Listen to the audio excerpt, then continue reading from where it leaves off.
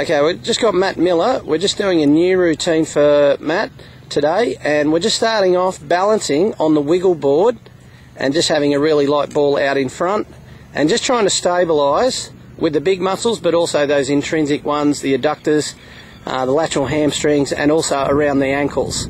So we're working on stability, but there is a strength component in this as well, and the balance obviously.